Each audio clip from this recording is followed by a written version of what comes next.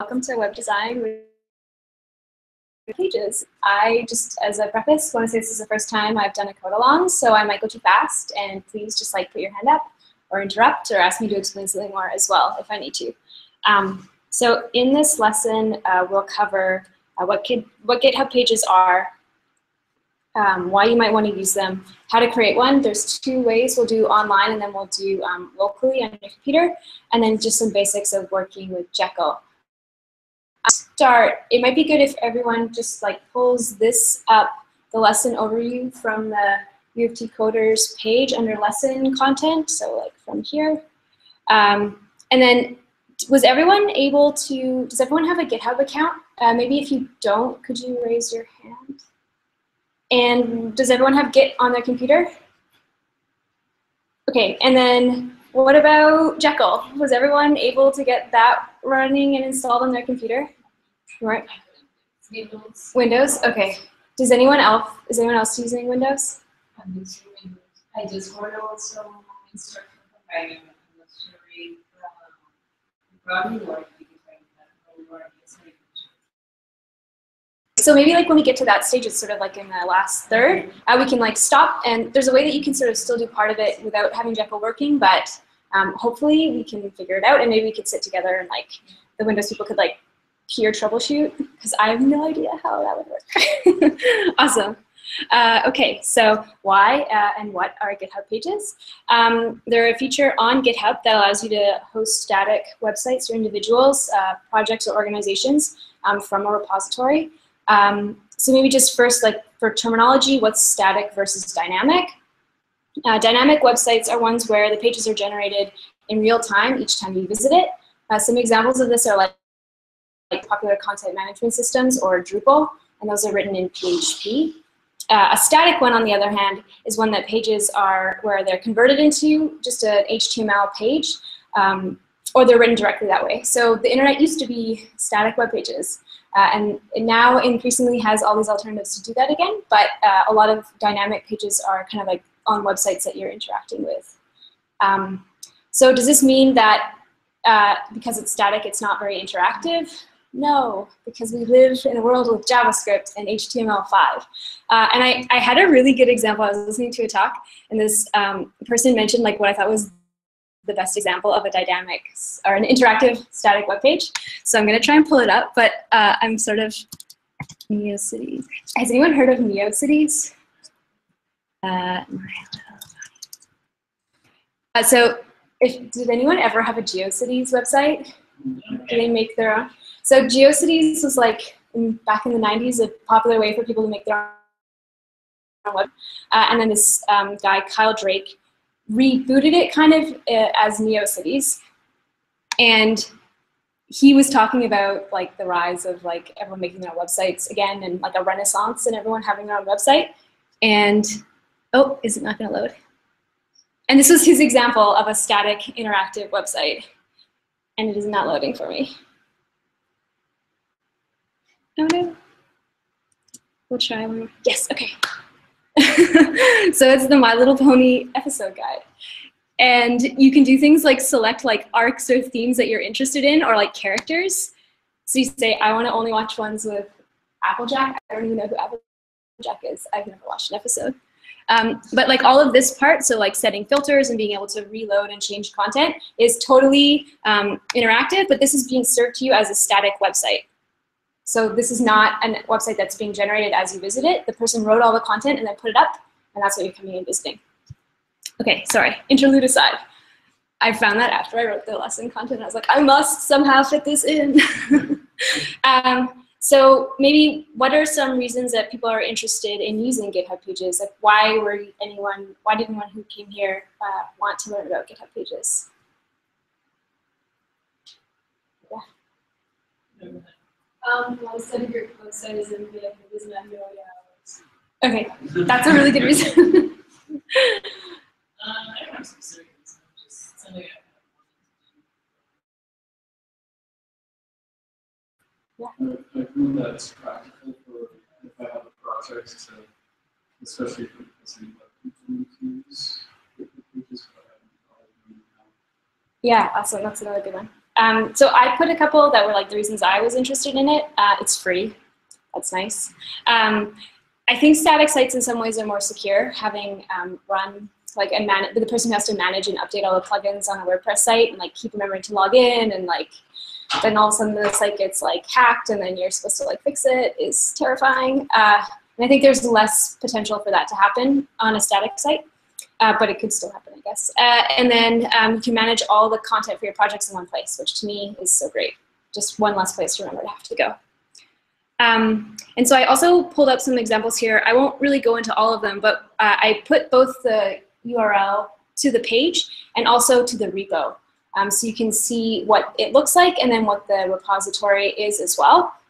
Maybe just one that is another like interactive one, which I spent far too much time on, is the game 2048. This is a GitHub page. So if you ever want to waste time playing 2048, know that you're doing it on a GitHub page. And then here's the repository for it. Anyway, okay. So maybe actually moving on to making our own. I just put up this table of some of the naming conventions, which also can help you like recognize when you see a GitHub page. There's a few different types. So you can have it as a user.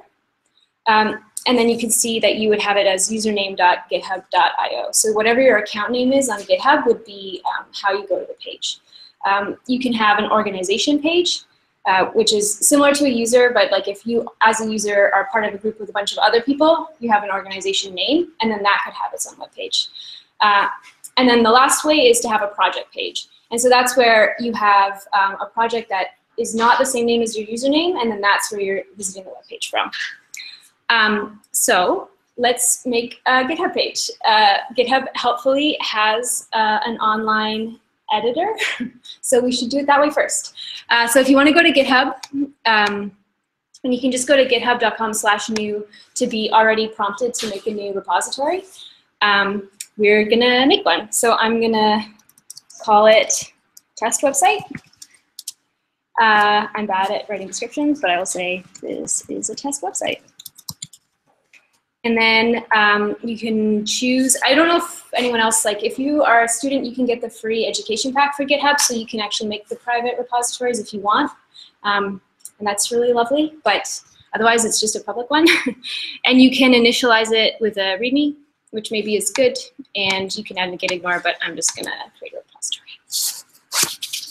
Okay, so I have a test website repository, and we can go to settings and use the automatic page generator.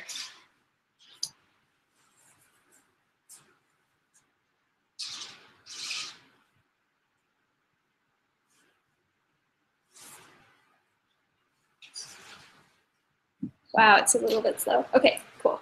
So down sort of 3/4 of the way, there's the automatic page generator. You can just go launch, and it takes you to a screen where you just can fill in some initial details and get ready to go. So if you don't have any content, but you like know that you want a web page, this is maybe not the best way to start. Like I would maybe only go to the stage when you know you want to write something, but we can give it a name. Maybe I'll just get rid of that dash. I really like them. I don't know why. So I can go, oh, no worries. I can just go back. So are you on the settings tab in the repository that we made? And then just scrolling down, it's like 2/3 also this time, oh, the way down. Yeah. So yeah, you can just edit the name, maybe give it a better tagline than my terrible one.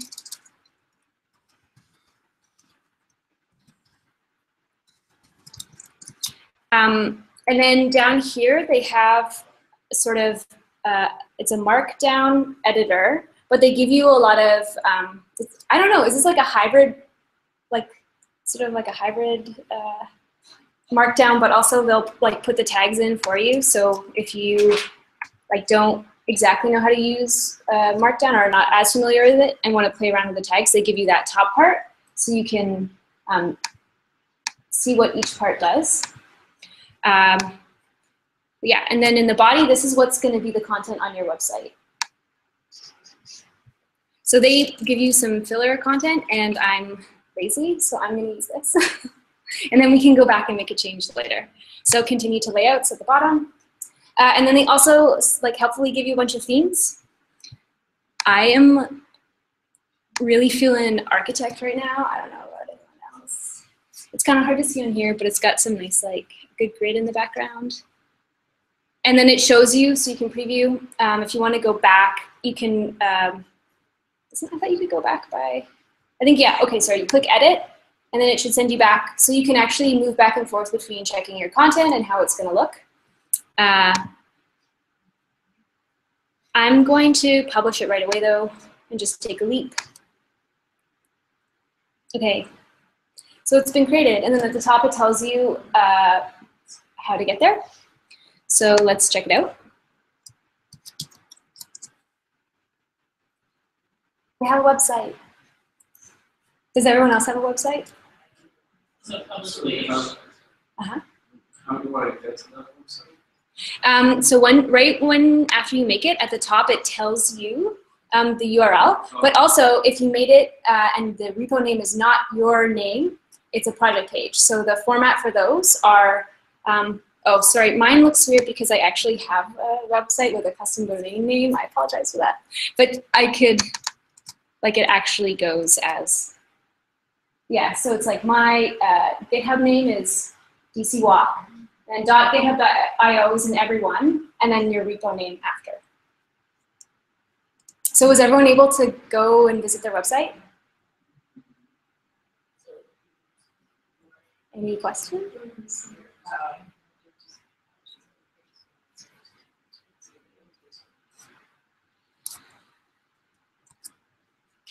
Okay, I'm going to move on, but please stop me if you want to re-go over any step. So now we could just maybe look at, so we could look at the branches and the commit history and just kind of see what's going on in the background.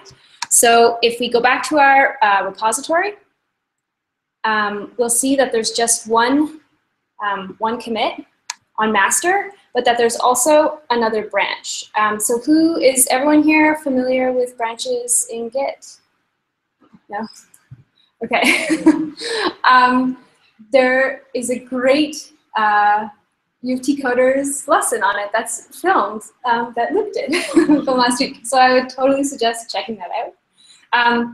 I think what I'll say now, and hopefully this makes sense, but please it's not, is that you can, with GitHub, you don't have to have all of, if you want to work on a change or you want to do something that's not going to affect all of your content at once, you can have it on a separate branch. That's not a great example. But so for most of the websites, you are actually just going to do it all in the same place because the repository is only used for a website, and then it would be on your master branch. But for project pages, they were kind of designed expecting that people actually had a project that then they wanted a web page for. And so not only do you have your project content in that, like that repository, but you also want to have your website content. And so that's why for project pages, you would go and use the GitHub Pages branch to actually have a web page that people can access. And then you would have all of your like project content in the main master branch. So that's probably not a great explanation because it's not like an intro to branches, but that's kind of the rationale behind why you're using a second branch if you have a project GitHub page versus if you have like a username one and it's or an organization one, it's in master. Yeah, so if we go to GitHub Pages, we can see there is a commit, and it shows that we created it via GitHub. So if we want to go back, we have our website, and then we've decided that we actually want to change something. We can go and do that now. What did you call your repo? Oh, you don't have a master. Huh. Yeah. Oh, it's because I put a README in, yeah. Sorry. And it's like you don't need to have a master in there, but if you like say that was your actual repository that you were working in for a project, you would have all that content in master and then have all of your website stuff on the GitHub Pages branch.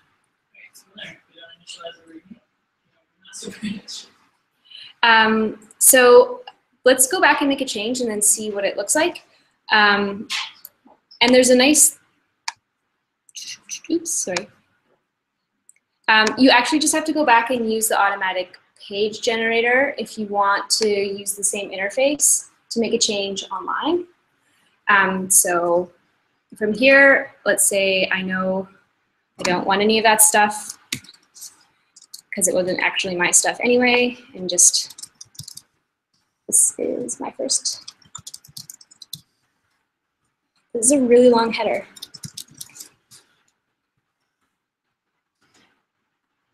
And let's put a link in. Favorite site on the internet right now.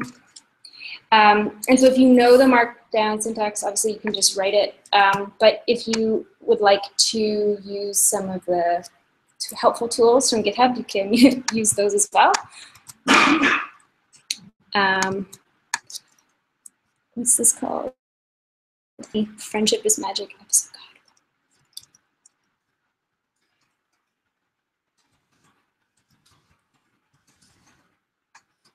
Cool. Oh, I didn't spell that right. And there's a nice feature with GitHub Pages, and especially if it's a project page, that they helpfully tell you about, where you can mention GitHub usernames, and you don't actually have to do all the work of like putting a link in, as long as you're serving it on GitHub. If you're serving it elsewhere, that won't get recognized. So I maybe will say you can check out my stuff.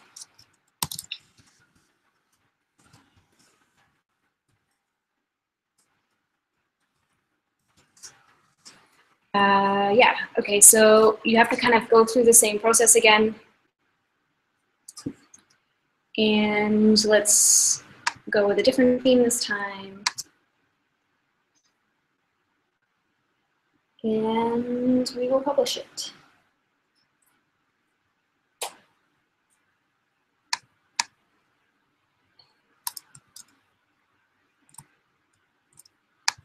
Okay, so you should just be able to reload the web page URL and have your updated one. And so on here, I have a link to the best website on the internet, and we can go and check out my GitHub profile.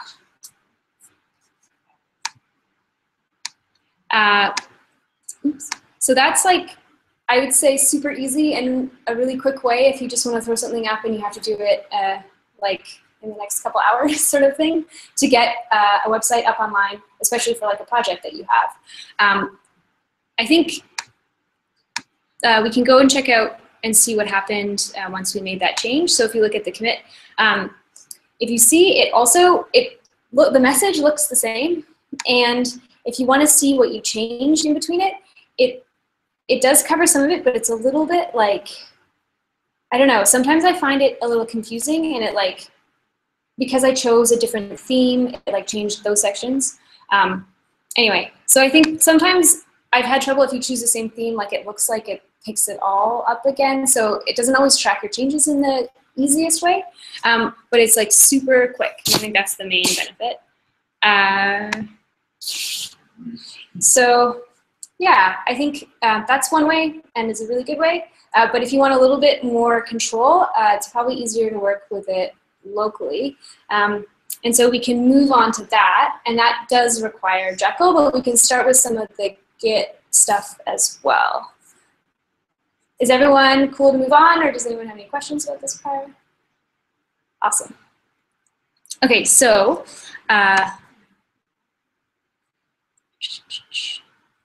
we can start and just check if we actually have everything on our computer. Is that okay for, yeah. Can everyone see that? Should it be bigger? It's okay. Okay, so we just want to make sure that we have Git. And I didn't spell it right. Cool, I do, yes. And then also for Jekyll. Okay, so does everyone have, if they see what version of Jekyll they have, are they getting something? Cool. And so people who are on Windows, You said you have it working on your computer? Okay. Do you want to sit, maybe could we have the Windows people relocate? Would that be okay right now? That might be like a good.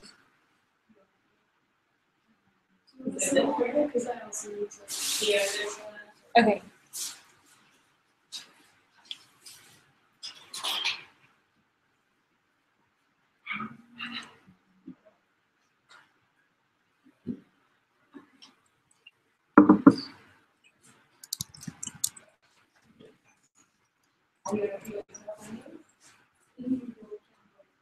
Oh, okay.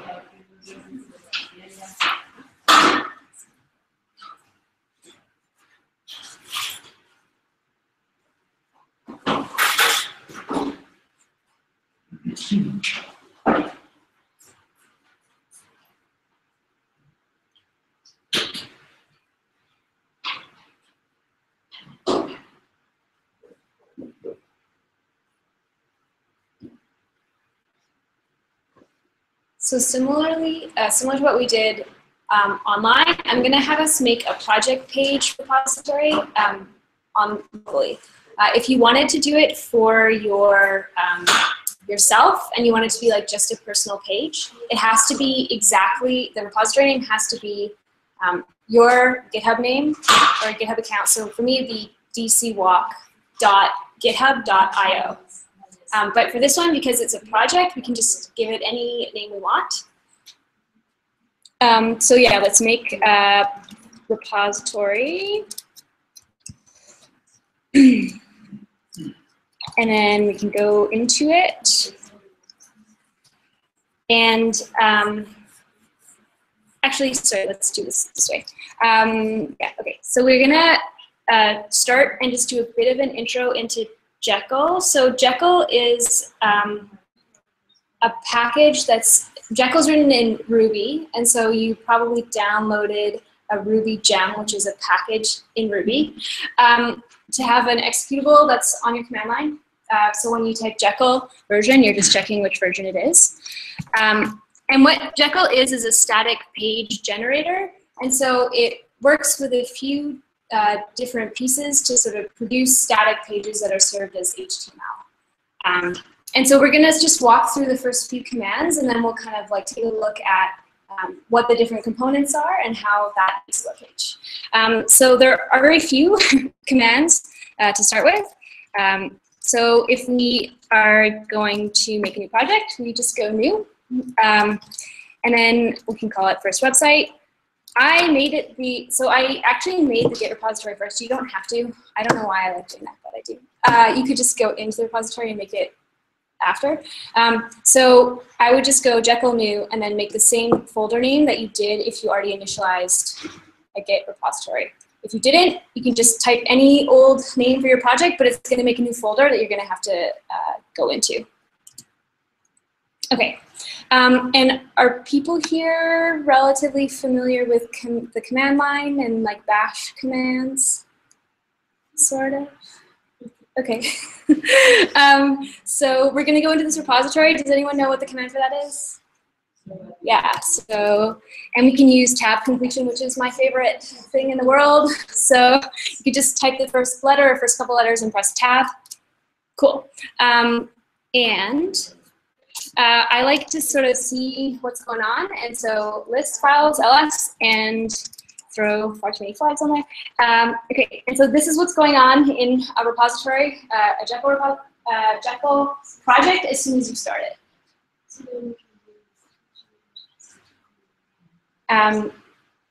And so the new command actually not only like tells, like sets up the folder structure, or a folder for it, it actually puts all of the other different files you need to start working and having a project up and running right away, which is very helpful.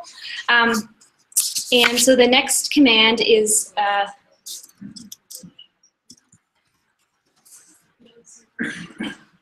serve. So we're going to just like check out what's going on in this project. So we can just press Jekyll serve, and a lot of stuff comes up. And the most important thing at the bottom is here, the server address. So we just want to copy paste that or type it. I'm lazy. And then let's check it out in the browser. Okay, so we have another website. We have so many Could websites. you go back? Sure. That was pretty fast. So, is there? So I didn't do anything except type serve here. So like we can do it again. So like I'm in the folder for my Jekyll project, and I checked, and it's like got all the bits that make it look like a Jekyll project. And then all I type is Jekyll serve. That's all I type.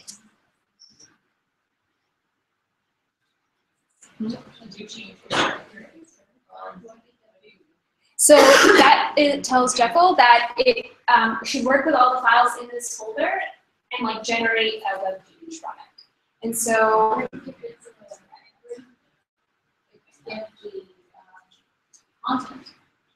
it makes skeleton content when you make a new project.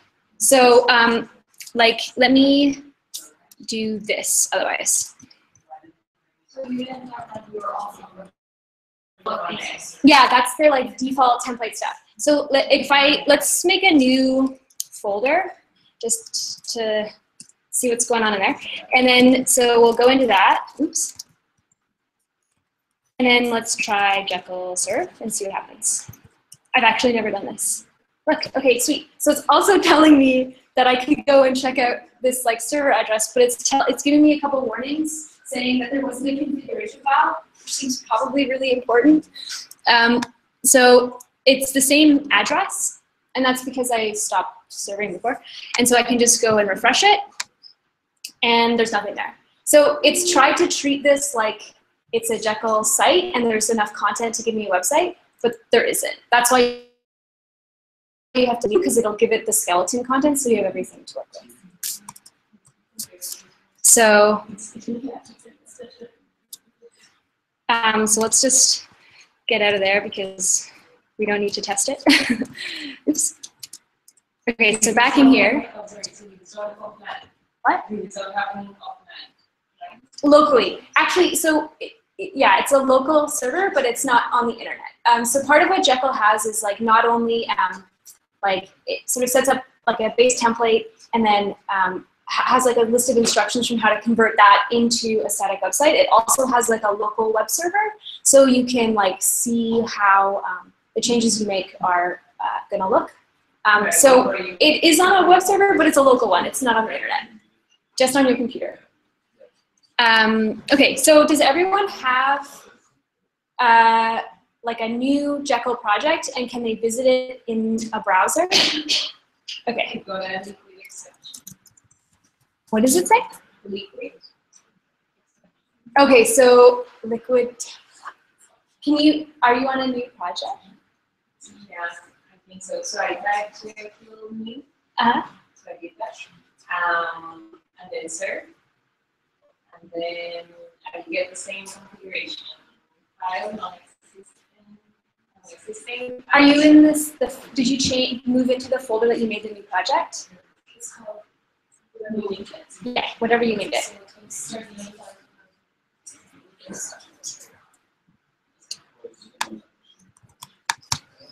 Okay.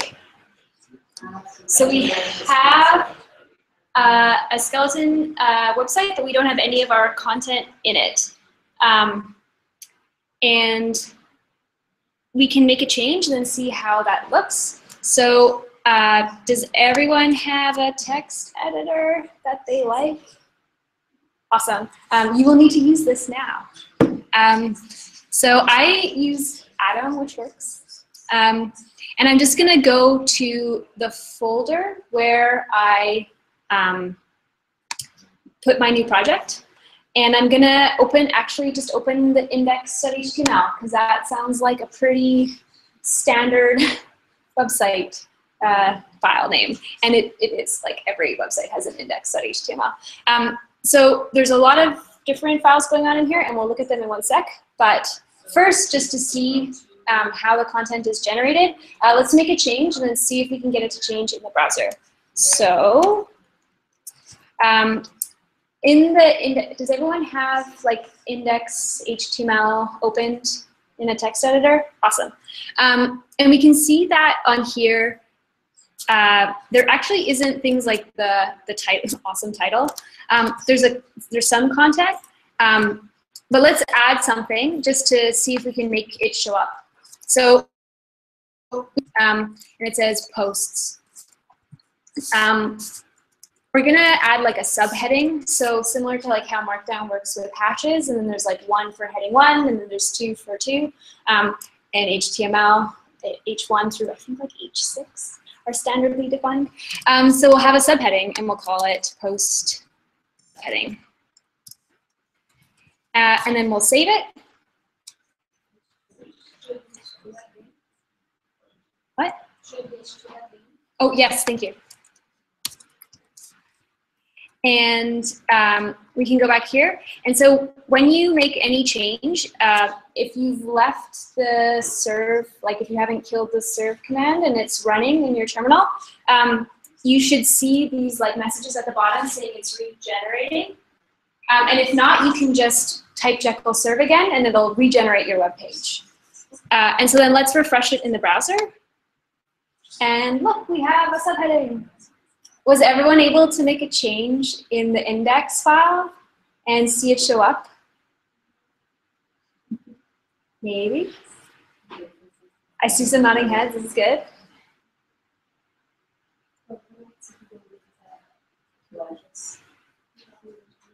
Okay, I'm gonna,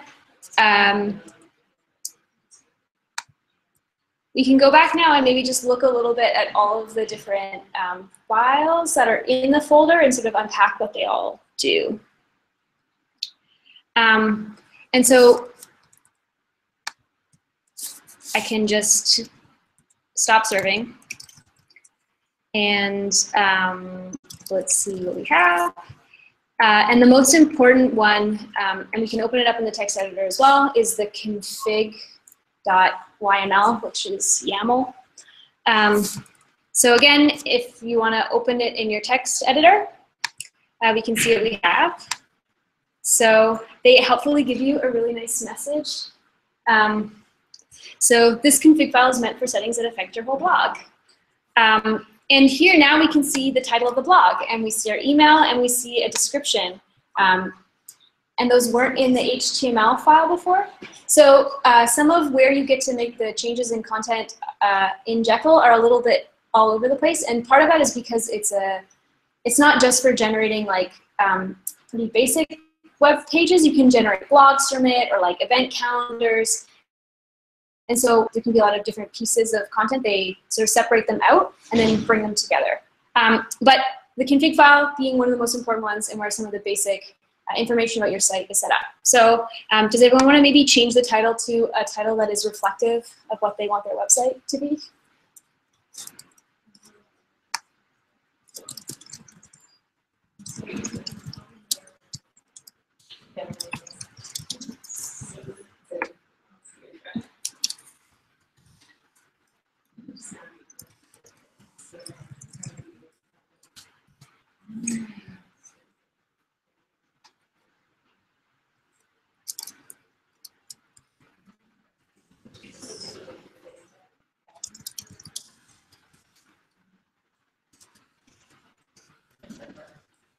What didn't work?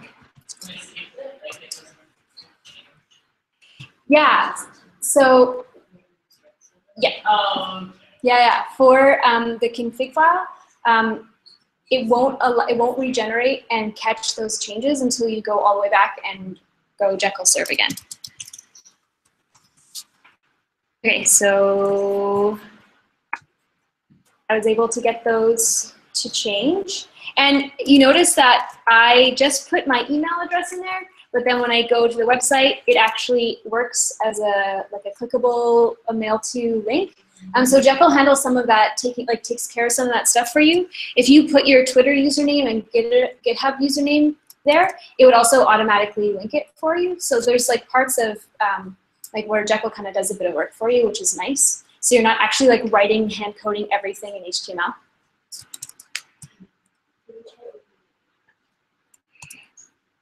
Okay, so now that we've kind of seen the two places, like the two types of ways you can make a change, let's just cover what's going on in this repository and then the different types of files that Jekyll has.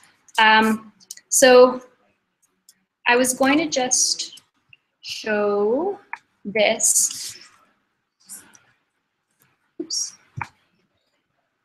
So everyone can see what's in the file. And then actually, I think that this is the best.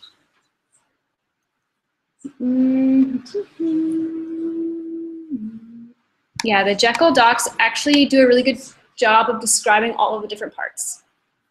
So we've already touched the config file. It stores configuration data.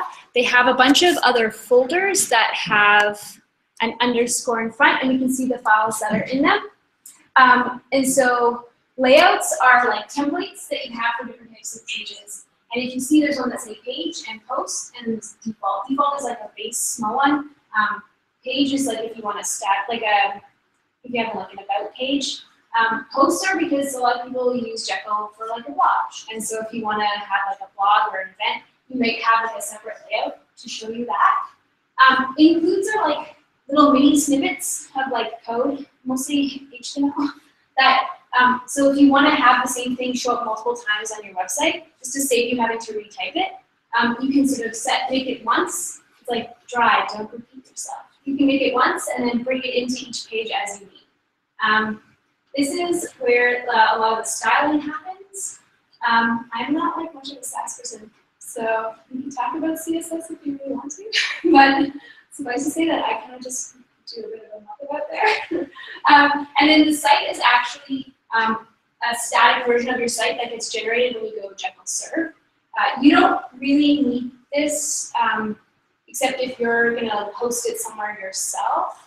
If you're working with GitHub Pages, because they also use Jekyll on their end, they take care of like regenerating this. And then at the bottom we have like the index HTML. We had another CSS page, so Sass gets compiled down into CSS, and then we have another like a markdown page called About. So let's open that one and see what's in there.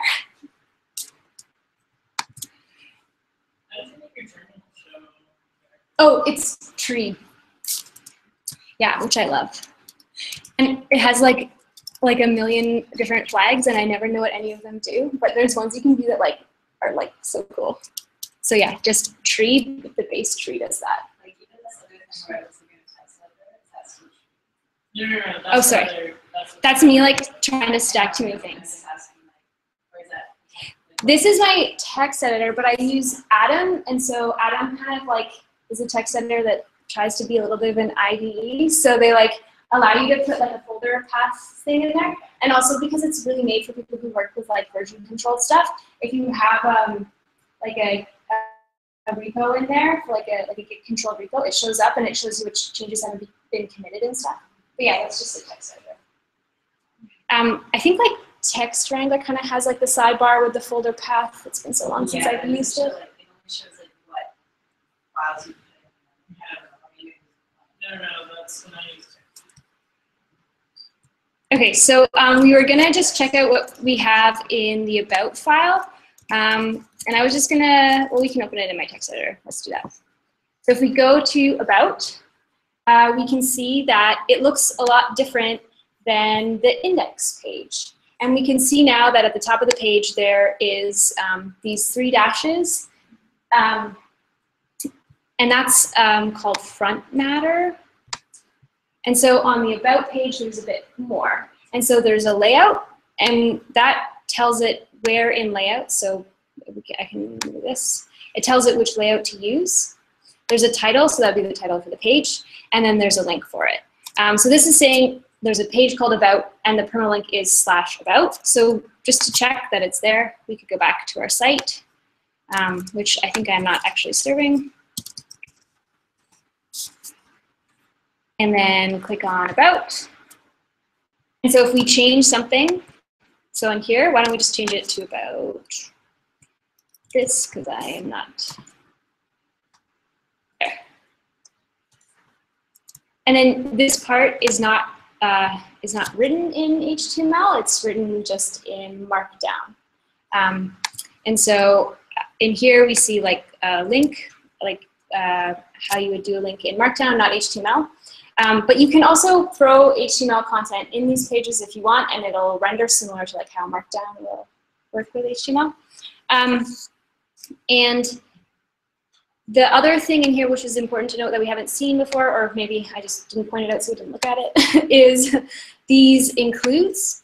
And this is a liquid tag. So when you got that error that was saying there was like a liquid template, it was talking about, I think, not being able to see these. So if it's like in a curly brace and then a percentage, it's a liquid tag, and that's how it like pulls in other parts that are spread around. So you notice it says include, and then we also had the folder that started with includes. And if we look in what's in that folder, we can find the piece that it's saying it's including. So it's saying include icon GitHub HTML.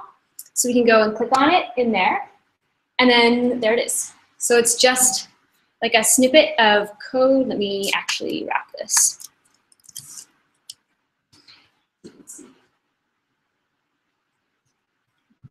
And some of them are a little more substantial. That's just like here, like the head. That has the sort of top part of the website that's repeated at every page. So I think there's like a lot to kind of unpack in what you can do with Jekyll. And I think the docs are really great, and I use them all the time. So I would put a strong plugin for going and using their documentation, because I think it's pretty straightforward, and they do a really good job of trying to explain each component and what it does. And they're kind of bringing together a lot of different technology, or technology is kind of the wrong word. And sometimes I find that hard to work with. So it's like they're using liquid tags, they're using HTML, they're like using Markdown, they're using Sass. Like it's not just CSS. So they do a good job of like pointing you out to all the resources if you need to know them too. Or you could kind of, I think, through here as well, just get enough. Yeah, okay, so then I guess just as a last step, I thought we could push the test website live, pretending we have done a lot of editing and have like a really cool website, and then check it out on GitHub. So back in our repository, you don't need to serve it anymore. And we should just check out, so if anyone hasn't initialized a Git repository, do so now. So you can type git init, but I already did. So I just want to see what's going on. And it's showing me that, sorry, this is a bit small. It's showing me that I haven't done anything, and I'm on the branch master. So in here too, it actually has a git ignore, which is nice. If we just want to see what's going on in the git ignore, because I think I made a mention earlier that you don't actually need the site to go live, and even though we have one, so here, even when I look at the files that are in the folder, I see an underscore site folder, like this one with the slash down here. That red is like so hard to see on here. I apologize. But up here, it's not showing. So I guess we just want to see why that's the case. So we can look at our git ignore. And there's 3 files in it. And these are 3 files that GitHub has said, we don't need from you, Jekyll. So underscore site, the Sass, like the style cache, and then a dot file for that, and then another dot file for like metadata associated with Jekyll. Does everyone have, so everyone's in their folder. Has everyone initialized a Git repository in that folder? So just typed git init. And then afterwards type git status and see that they have untracked files.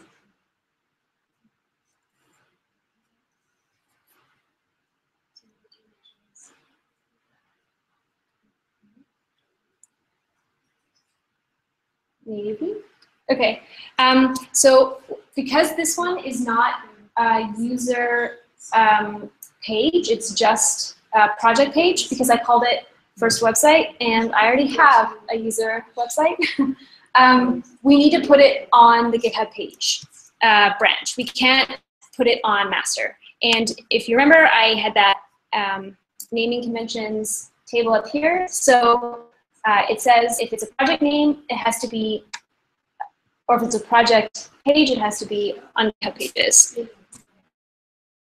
Branch called GitHub Pages before we put any of our changes onto it. The GH Pages. And we can add all of our files. And then we can commit them. So we go git add, and if you put the dot, it'll add everything. I like doing a checkout and then making a new branch, like with the B flag. So git checkout, then dash B. I don't know, is that a dash? Python. Then GitHub Pages. First. Okay. So is everyone on? Okay. Do people make a new branch? So we can check if we have a branch.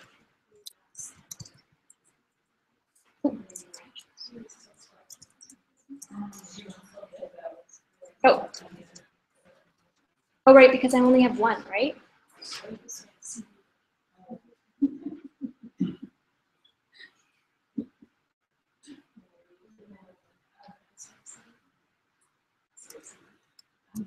Okay, so if people type git status, what are they seeing?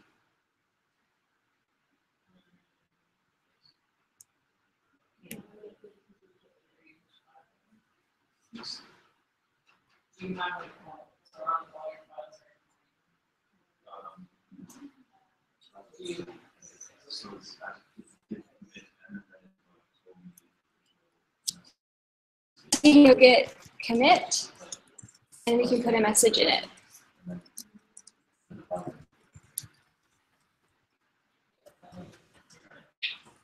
Okay, so have people committed their files? Okay, so if you want to have the branch called GitHub Pages, so we would go git checkout,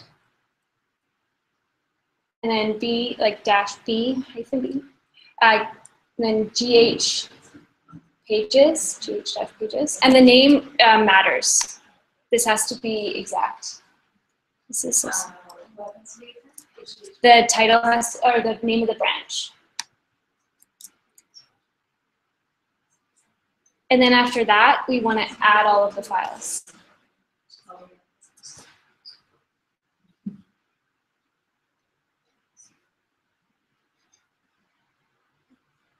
So we can go git add and then just a dot to add everything that's in the directory.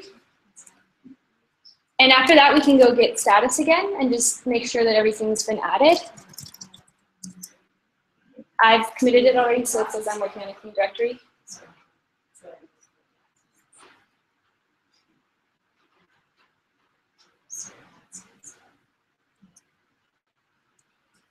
And then we want to commit it, and you have to put a message, which you also, so we go git commit m, and then we add a message in there.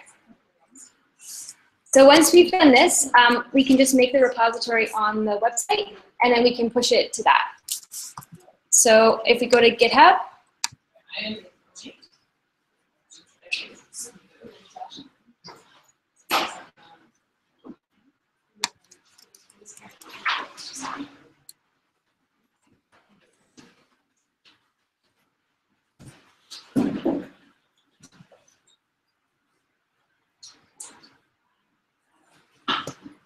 has everyone, or have most people committed their changes?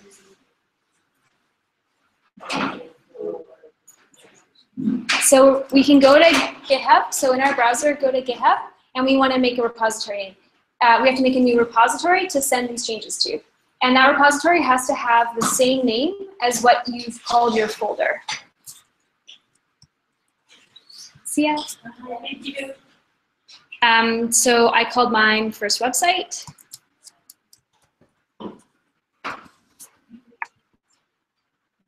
And then we just create a repository again.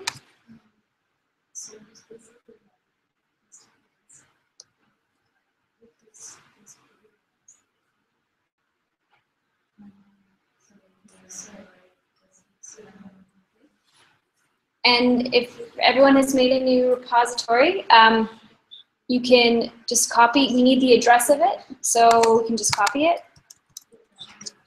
And this first quick setup. And we want to go back to the terminal.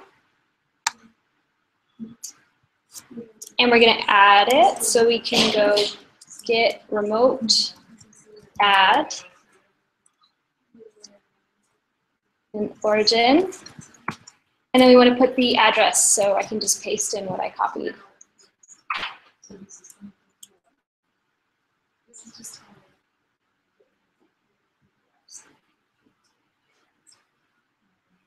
And then we just want to send our changes.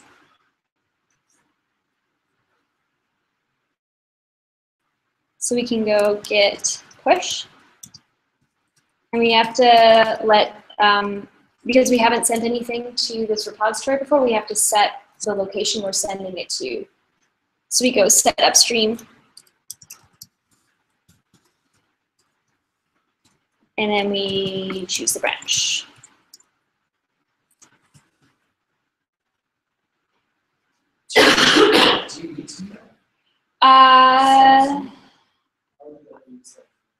If it's not master, I think you do. I could, wait, let me just not do that. And let's try.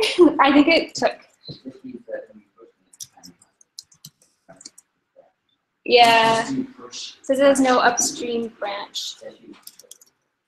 Oh, that's probably why I never used upstream.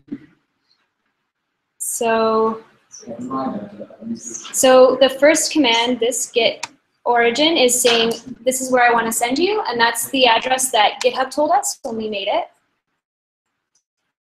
Repository, and we got the address.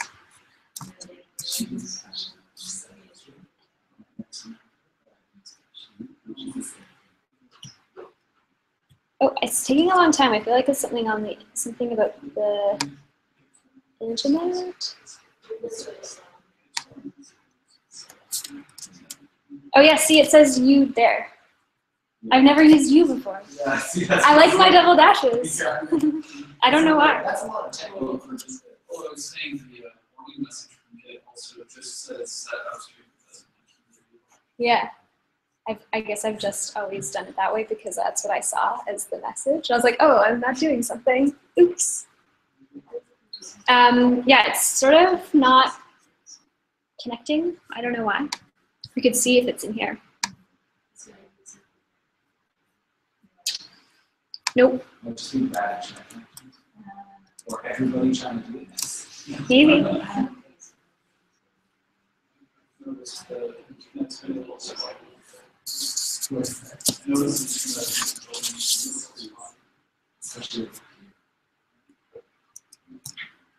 Ha. Okay, well at this point it should go up, but we'll wait a second. And that was basically it. I was gonna go, okay, now we have this one, and we've gotten it online too.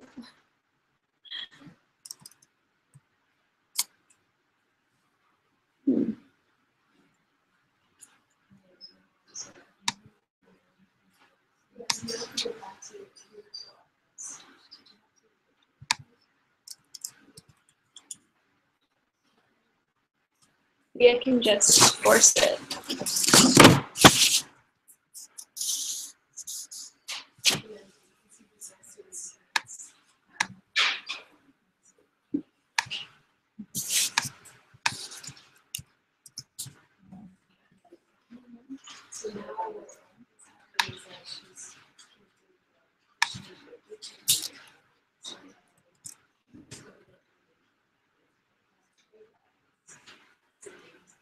Huh.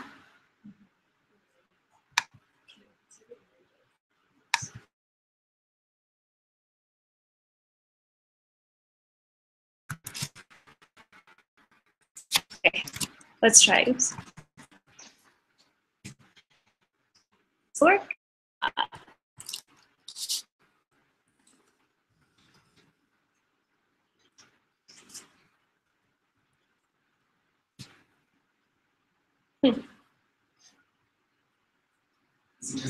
using SSH? There it went. Oh. Okay, cool. Okay, so we should be able to see it now. Probably, I mean, I guess it was just an additional. Okay, cool. And so now we see the content if we refresh the repository. And apparently I've been very unhelpful. There is no README, I'm sorry. And we should be able to go and see it. So we're on, just make sure that it's on a GitHub Pages branch. And we called it first website. So we can just go, it would be my username, so dcwalk.github.io first website. Oh, weird. I got some really interesting, it might be my browser. I haven't configured.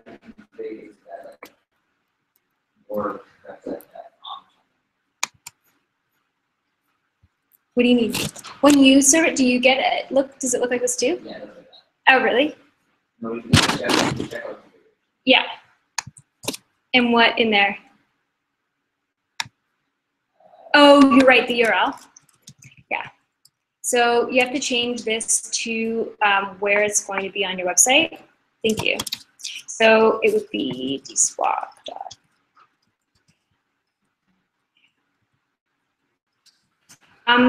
Actually, can't you just put the, I think you can just do the relative path.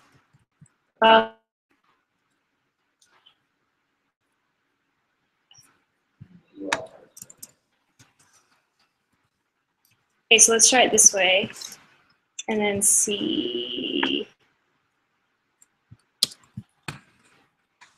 So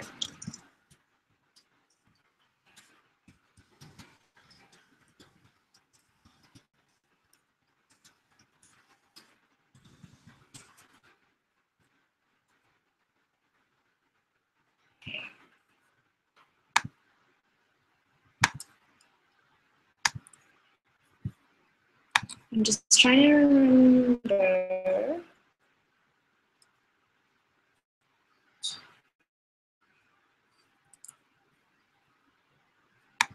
I could check on this one anyway.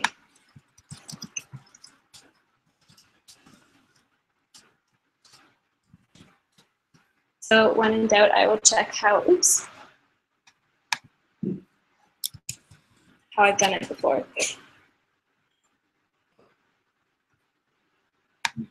You still have to get URL. Well, to see the actual repository for mine, Oh, yeah. I think that would, That's it. what? Well, we can try back down here.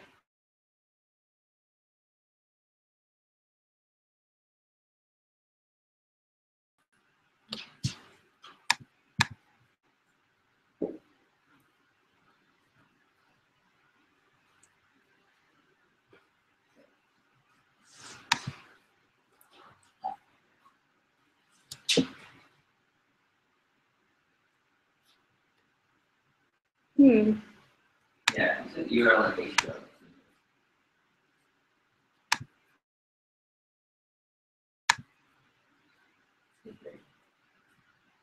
Okay.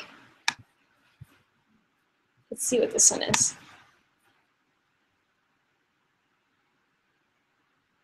Yeah, okay, so I think it's just the slash, right? So it should just be first website.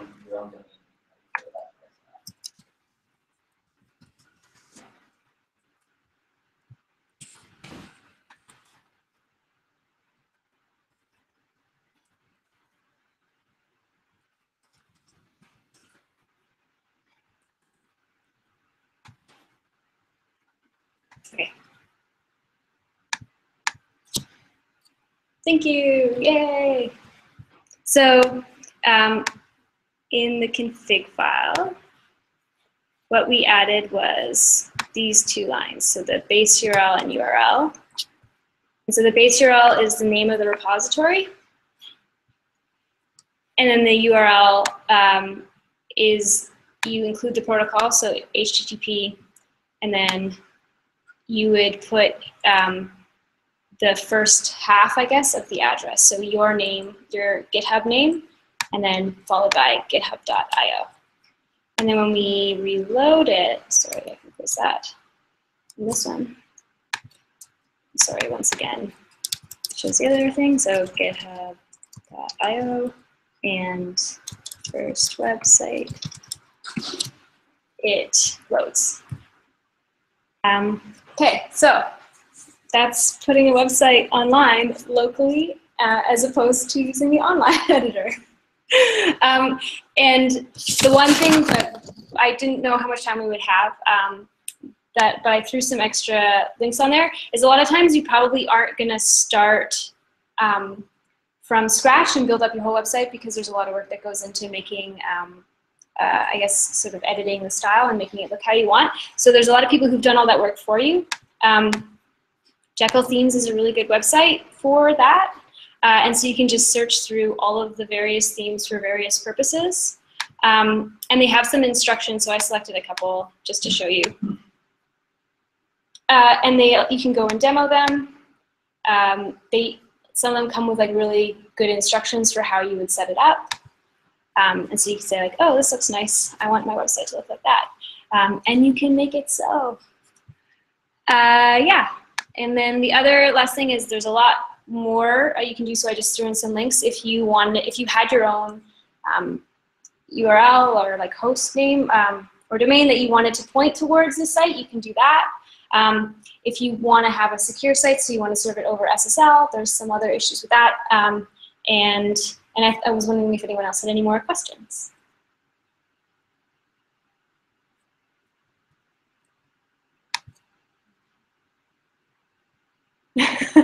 Did I just like blow through that? Okay, well, thank you.